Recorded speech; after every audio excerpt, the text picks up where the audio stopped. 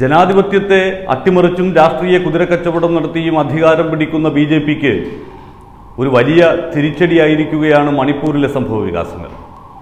മണിപ്പൂരിൽ ബി.ജെ.പിയിൽ നിന്ന് തന്നെ 3 എം.എൽ.എമാർ രാജിവെക്കുകയും അവരുടെ പ്രധാന സഖ്യകക്ഷിയായ NPP പിന്തുണ പിൻവലിച്ച് കോൺഗ്രസിന് പിന്തുണ നൽകുകയും തൃണമൂൽ കോൺഗ്രസും ഏക സ്വതന്ത്ര എം.എൽ.എയും കോൺഗ്രസിനോടൊപ്പം ചേരുകയും ചെയ്തിരിക്കുന്ന പശ്ചാത്തലത്തിൽ മണിപ്പൂരിൽ ബി.ജെ.പി മുഖ്യമന്ത്രിയായ വീരേന്ദ്ര സിംഗിൻ്റെ നേതൃത്വത്തിലുള്ള മന്ത്രിസഭ ന്യൂനപക്ഷമായി മാറിയിരിക്കുകയാണ്. അടിയന്തരമായി നിയമസഭ വിളിച്ചു ചേർത്ത്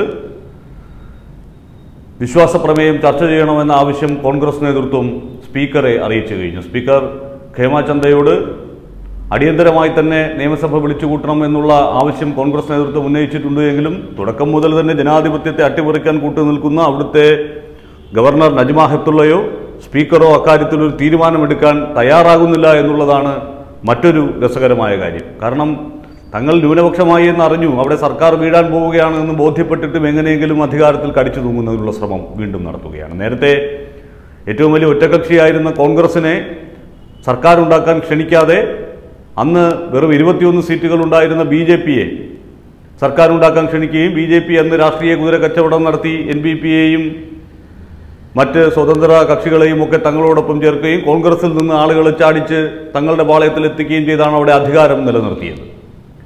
അങ്ങനെ കോൺഗ്രസിൽ നിന്ന് കൂറുമാറി ബി.ജെ.പിയിലേക്ക് എത്തിയ ആളുകളുടെ അയോഗ്യതയ്ക്ക് വേണ്ടി കോൺഗ്രസ് നടത്തിയ നിയമ പോരാട്ടം അതിൻ്റെ പകുതി വഴിയിൽ നിൽക്കുകയാണ്. ഒരാളെ അയോഗ്യനാക്കി കഴിഞ്ഞു, അയാൾ രാജിവെച്ചു പോയി. ബാക്കി 7 പേർ, അവരുടെ പരാതിയിൽ അന്തിമ തീരുമാനമെടുക്കേണ്ടത് സ്പീക്കറാണ് എന്ന് കോടതി വിധിയുണ്ട്. സ്പീക്കറാണെങ്കിൽ അക്കാര്യത്തിൽ തീരുമാനമെടുക്കുന്നത് മാറ്റിവെച്ചിരിക്കുകയാണ്. ഇപ്പോഴത്തെ സാഹചര്യത്തിൽ അടിയന്തരമായി അക്കാര്യത്തിൽ തീരുമാനമെടുത്ത് അവർ അയോഗ്യരല്ല എന്ന് പറയുന്നതിനുള്ളൊരു വ്യഗ്രത സ്പീക്കറിൽ നിന്ന് ഉണ്ടാകാൻ പോകുന്നു എന്നാണ് അവിടെ ഇപ്പോൾ കോൺഗ്രസ് ആരോപിക്കുന്നത്. കോടതിയിൽ നേരത്തെ മറ്റൊരു അംഗത്തിനെതിരെ കോടതി അയോഗ്യത കൽപ്പിക്കുകയും, കാരണം കൂറുമാറി മറുവശത്തെത്തുന്നു, കൂറുമാറ്റ നിരോധന നിയമപ്രകാരം അവർ സ്വാഭാവികമായി അയോഗ്യരാകേണ്ടവരാണ്. ഇപ്പോൾ സ്പീക്കർ ഈ പരാതിയിൽ തീർപ്പ് കൽപ്പിക്കുന്നതുവരെ ഈ 7 എം.എൽ.എമാരെ നിയമസഭയിൽ കയറരുത് എന്ന് പറഞ്ഞിട്ടുണ്ട്. 4 എം.എൽ.എമാർ രാജിവെച്ചിരിക്കുന്നു. അങ്ങനെ മൊത്തത്തിൽ ഒഴിവ് വന്നിരിക്കുന്ന 11 സീറ്റുകൾ കൂടാതെ ബാക്കി 49 സീറ്റുകൾ ആണ്. 49 അംഗങ്ങൾ മാത്രമാണ് ഇപ്പോൾ മണിപ്പൂർ നിയമസഭയിലുള്ളത്, 60 അംഗ നിയമസഭയിൽ. അതിൽ 26 പേരുടെ പിന്തുണ ഇപ്പോൾ കോൺഗ്രസിനുണ്ട്. 23 പേരുടെ പിന്തുണ മാത്രമാണ് ഭരണകക്ഷിയായി ബി.ജെ.പിക്കുള്ളത്. അതുകൊണ്ടാണ് നിയമസഭ വിളിച്ചു ചേർക്കുന്നതിന് ഇപ്പോഴും അവിടുത്തെ സ്പീക്കർ തയ്യാറാകാതിരിക്കുന്നത്. ഒരു സർക്കാർ ന്യൂനപക്ഷമാകുമ്പോൾ അടിയന്തരമായി നിയമസഭ ചേരണമല്ലോ, അതൊരു സ്വാഭാവിക പ്രക്രിയയാണ്. നമ്പർ ഗെയിമാണ് നമ്മുടെ ഈ ജനാധിപത്യത്തിലെ ഒരു പ്രധാനപ്പെട്ട കാര്യം. അപ്പോൾ ആ നമ്പർ ഗെയിമിൽ തങ്ങൾ താഴെയാണ് എന്ന് ബോധ്യപ്പെട്ടാൽ ആ സർക്കാരിന് പിന്നെ തുടരാനുള്ള അർഹതയില്ല, അല്ലെങ്കിൽ വിശ്വാസ വോട്ട് തേടണം. ഇവിടെ അങ്ങനെ വലിയ നിയമ പോരാട്ടം ഇപ്പോൾ കർണാടകയിലോ മറ്റുമൊക്കെ സംഭവിച്ചതുപോലെ അങ്ങനെ ഒരു നിയമ പോരാട്ടം എം.എൽ.എമാരെ തട്ടിക്കൊണ്ടുപോകലോ ഒന്നുമല്ല. ബി.ജെ.പിയിൽ നിന്ന് സ്വമേധയാ 3 എം.എൽ.എമാർ രാജിവെക്കുന്നു. അവിടെ ഉപമുഖ്യമന്ത്രിയായിരുന്ന ജോയ്കുമാർ സിംഗ് ഉൾപ്പെടെയുള്ള 4 പേർ, അവർ 4 പേരും മന്ത്രിസഭാംഗങ്ങളായിരുന്നു. 4 പേർ സർക്കാരിനുള്ള പിന്തുണ പിൻവലിച്ചുകൊണ്ട് ഔദ്യോഗികമായി തന്നെ കത്ത് നൽകുന്നു. അവർ കോൺഗ്രസ് പക്ഷത്തേക്ക് വരുന്നു.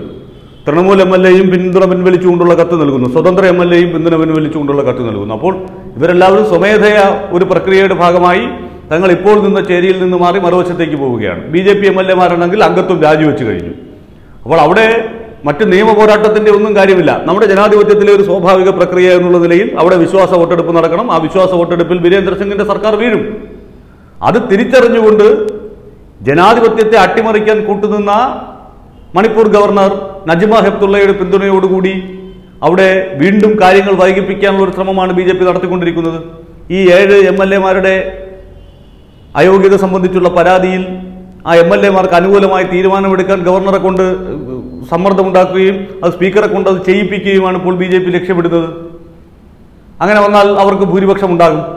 പക്ഷേ ആ എം.എൽ.എമാർ ഒരിക്കലും കൂറുമാറ്റ നിരോധന നിയമപ്രകാരം നിയമസഭയിൽ അംഗങ്ങളായിരിക്കാൻ യോഗ്യരായുള്ളവരല്ല. 28 അംഗ കോൺഗ്രസിൻ്റെ എം.എൽ.എമാരിൽ നിന്ന് 8 പേർ കൂറുമാറിയാൽ അവർ എങ്ങനെയാണ് കൂറുമാറ്റ നിരോധന നിയമപ്രകാരം കുറ്റക്കാരല്ലാതെ വരുന്നത്? അങ്ങനെ ജനാധിപത്യം ഒരു വലിയ അട്ടിമറിയിൽ കൂടി അധികാരം പിടിച്ചെടുക്കാനുള്ള മാർഗമാക്കി മാറ്റിയ ബി.ജെ.പിക്ക് നോർത്ത് ഈസ്റ്റിൽ നിന്ന് ഈ തിരിച്ചടി ഒരു വലിയ തിരിച്ചടിയാണ്. കാരണം മേഘാലയയിലടക്കം ബി.ജെ.പിയുടെ സഖ്യകക്ഷിയായി നിൽക്കുന്ന NPP കോൺറാഡ് സക്മയുടെ നേതൃത്വത്തിലുള്ള പാർട്ടി, പഴയ പി എ സക്മയുടെ പുത്രൻ. അപ്പോൾ അവിടെ അങ്ങനെ ബി ജെ പിയുടെ സഖ്യകക്ഷിയായി നിൽക്കുന്ന അവിടുത്തെ മഴവിൽ സഖ്യത്തിന്റെ ഭാഗമായിട്ടുള്ള ഒരു പാർട്ടിയാണ് മണിപ്പൂരിൽ ബി ജെ പിയുടെ അധികാര ശക്തിയിൽ നിന്ന് മാറി നിൽക്കാൻ പോകുന്നത്. അതൊരു വലിയ തിരിച്ചടിയാണ്. കാരണം ഈ നോർത്ത് ഈസ്റ്റ് മേഖലയിൽ ഉടനീളം സ്വാധീനമുള്ള ഒരു പാർട്ടിയായ NPP പിന്മാറുന്നതോടുകൂടി അവരുടെ മഴവിൽ സഖ്യത്തിൽ ഒരു വലിയ ബ്രേക്കപ്പ് ഉണ്ടാവുകയാണ്. BJP ജനാധിപത്യത്തെ അട്ടിമറിച്ചുകൊണ്ട് തുടങ്ങി വച്ചിരിക്കുന്ന അധികാരം പിടിച്ചെടുക്കൽ തന്ത്രത്തിന് തുടങ്ങിയെടുത്ത് തന്നെ തിരിച്ചടി കിട്ടി തുടങ്ങിയിരിക്കുന്നു. മണിപ്പൂരിനോടൊപ്പം അധികാരം അങ്ങനെ അട്ടിമറിയിലൂടെ പിടിച്ചെടുത്ത മറ്റൊരിടമാണ് ഗോവ. ഗോവയിലും ഇപ്പോൾ കാര്യങ്ങൾ തിരിഞ്ഞു വന്നിരിക്കുന്നു. അവിടെ കോൺഗ്രസിലുള്ള MLA-മാരെ ഒന്നടങ്കം മറുകണ്ഠം ചാടിച്ചു കൊണ്ടുപോയാണ് ഇപ്പോൾ അവിടെ അധികാരം നിലനിർത്തിയിരിക്കുന്നത്. അവരോട് കൂടെ ഉണ്ടായിരുന്ന MGP-യും ഗോവ ഫോർവേഡ് പാർട്ടിയും ഇപ്പോൾ BJP-യെ അന്ന് അധികാരത്തിൽ എത്തിക്കുന്നതിന് വേണ്ടി അവരുടെ രാഷ്ട്രീയ കുതിരക്കച്ചവടത്തിന് കൂട്ടുനിന്ന് പോയതിന്റെ പേരിൽ തങ്ങൾ ഖേദിക്കുന്നുവെന്ന് പരസ്യമായി പറഞ്ഞു തുടങ്ങിയിരിക്കുന്നു. ആ നിലയിലേക്ക് കാര്യങ്ങളെത്തി. അധികാരം കിട്ടിയാൽ എല്ലാവരെയും മറക്കുന്നവരാണ്. അതവർ തെളിയിച്ചുകൊണ്ടിരിക്കുന്നു. അതുകൊണ്ടാണ് ഗോവയിലെ സഖ്യകക്ഷികളായ മഹാരാഷ്ട്ര ഗോമന്തക് പാർട്ടിക്കും ഗോവ ഫോർവേഡ് പാർട്ടിക്കും BJP-യെ തള്ളിപ്പറയേണ്ടി വരുന്നത്. ഇപ്പോൾ NPP-ക്ക് BJP-യെ തള്ളിപ്പറയേണ്ടി വരുന്നത്. അവിടെ പിന്തുണ നൽകിയിരുന്ന സ്വതന്ത്ര MLA-ക്ക് BJP-യെ തള്ളിപ്പറയേണ്ടി വരുന്നത്.